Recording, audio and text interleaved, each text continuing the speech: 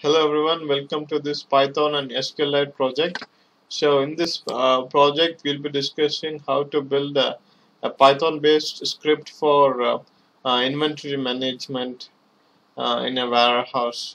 Okay, so and then that script should run real time without interruption. Let's say you execute it and then you get to choose like when to close that or terminate that execution. So that's how the script is going to be. So let's get straight into it.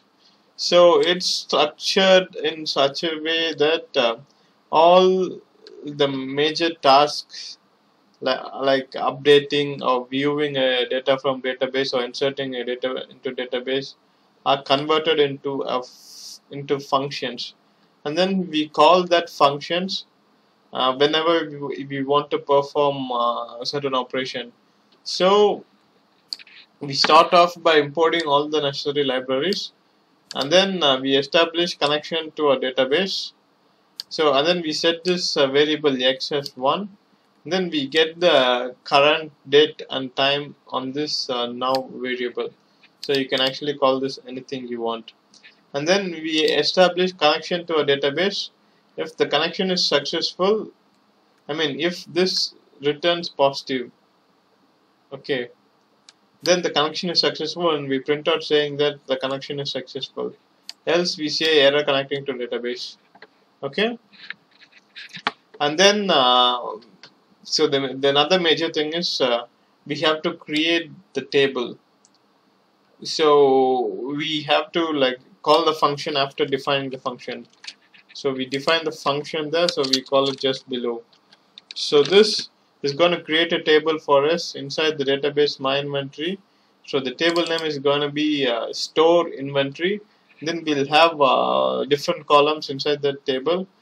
Starting from product name, so where the item is from, then the arrival date, arrival time, and then location where you put that item inside the inventory.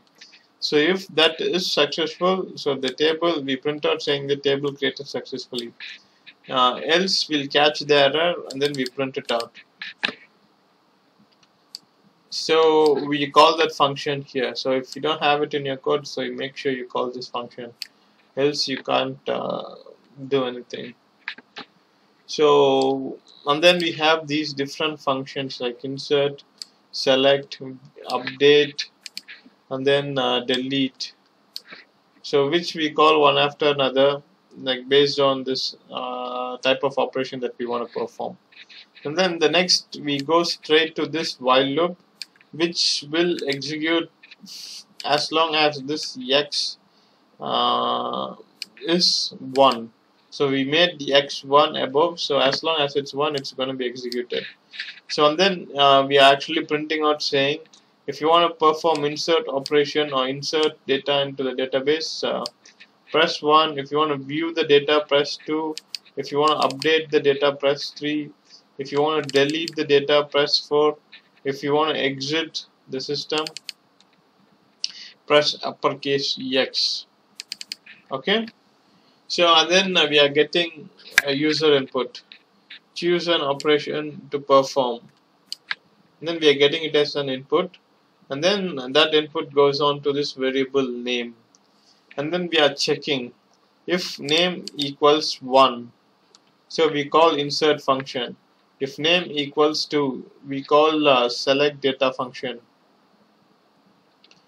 So if name equals 3, we call update data function. If name equals 4, we call delete data function. Else if name equals uppercase X, so we close the connection to a database, then we make our X equals 0, so the code will come out of the loop.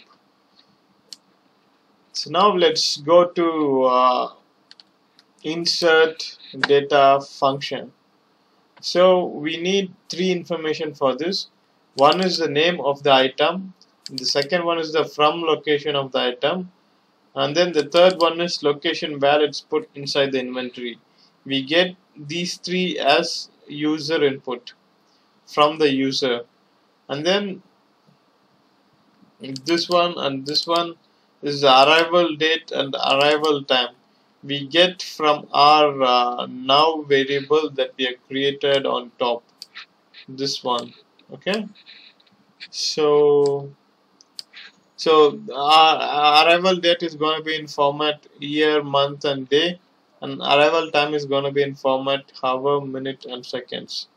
So and then we are creating an SQLite query, which is this one, saying that we want to insert into the name of the table, which is store name, and then the columns where we want to insert, so which is product name, from, arrival date, arrival time, location and inventory.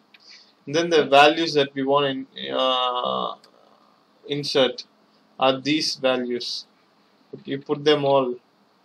So this should be in same format as what you followed when you manually typed in to insert the data.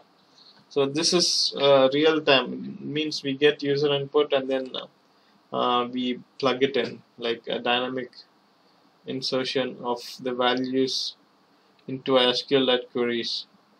Then we commit to that one. If the above process or steps are successful, we'll get a printout saying that data inserted successfully. Else we'll get an error, which we are going to print it out. Then yeah, and then the second function that we want to discuss is select data. So now here if you see OID. OID is a default column that has been created every time you create a table in SQLite. So this value will be unique, and then it's self-incrementing. Okay. So now we are selecting OID product name from the rest of the columns from store inventory. That's the name of our table. So we'll get those as an array. So let's say you have 10 different items. You get all those 10 items onto this cursor. So you iterate through those 10 items one by one. So the first item you will have OID product name from blah blah blah. So and then so you actually print them all out. So in the first item you can have row 0 is going to give you OID, row 1 is going to give you product name, so on and so forth. And then once it's all done, you're printing out saying that operation done successfully, else you print out your error. And then you say here is your data, so that you can differentiate.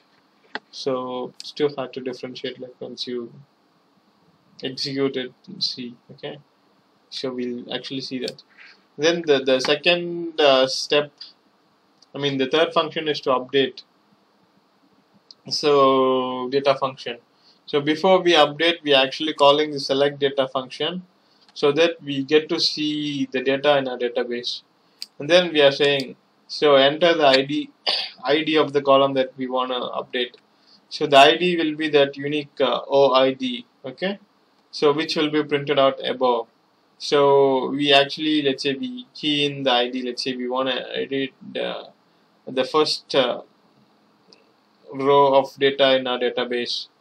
So in the first row we have 3 information, right? The first one is the product name, the second one is the location, the from location, and third one is the store location.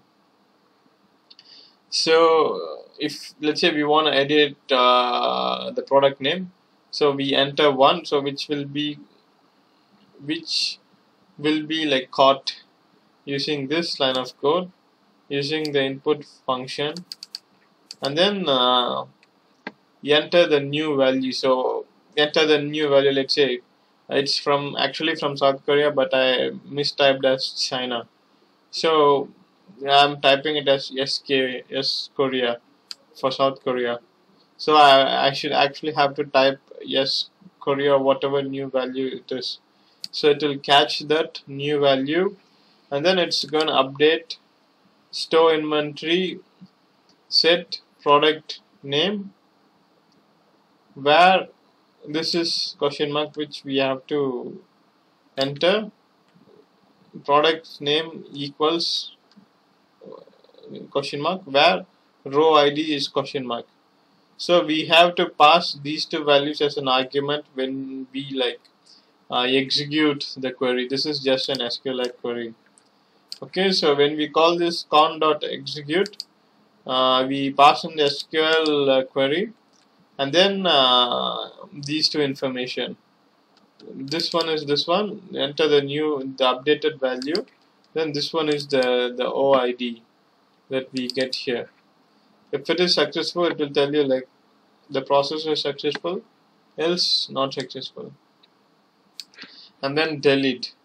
So before we get deleting, as usual, we call select data function to see the items in our database, and then we choose the ID that we want to delete. So we actually get that as user input, and then we are creating an SQLite query, delete from store inventory where OID is the default column that's created equals whatever we got from here. So we execute this SQLite query, then pass this the question mark as an argument, then we commit to it. So we could say that the chosen ID is successfully deleted. So now let's execute this, then see how it all works. Press F5. So we call that function create table or whatever it is. So it is telling us table created successfully. So let's say you have already created a table, it won't create a new one for you, so you don't have to worry. Now let's view the data in our database. Okay, that's number 2. Press enter. So we have all these data in our database. The ID is the default OID, which is 1. Then the product name is iPhone from China. Arrival date is this one. Arrival date is this one. This should be arrival time. Then location in inventory is L1. So on and so forth. So this is, I created this like when I was writing this code. So this is a bit earlier, you could see the date. And then this one is actually today. I actually added a new value today. Okay. So now we could see the information in the database. So you could actually edit this one in your code. So you just change this to time. So then the next operation that we want to perform is, let's say we want to do some deleting. Let's go ahead and press 4. So these are all the items in our database. Let's say I want to delete Apo from my database because it has left the store. It's asking me to choose the ID that I want to delete. So the ID of Apo is 6. I press 6 and then press enter. So now the successfully deleted. Now let's go again and view the data in the database. So we no more have Apo in our table. 5, no more 6. Okay. Now let's say we want to insert a new item in our database. Go ahead and press 1. So enter the name of the item. Let's say it's a webcam. Webcam.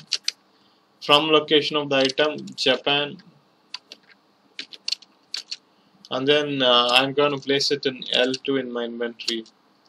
So the data inserted successfully. Let's go ahead and view the data. 2 for viewing. So we could see 11, ID 11, where webcam, Japan, arrival date and time. Let's say it's actually from China, but I typed it as Japan. So now let me go ahead and update the value. So for updating, it's number 3. So enter the ID that I want to update. The ID is number 11. So enter, I want to change the from location. So which is number 2. New value CHINA. Press enter. So now it must be updated successfully. Let's go ahead and view the data. Type 2, press enter. We could see here Japan changed to China. So we could exit out by pressing uppercase X and press enter. So that's it for this tutorial. Thanks for watching this. You could buy some more courses from Let's Code if you want to learn more. Thanks for watching. Bye for now.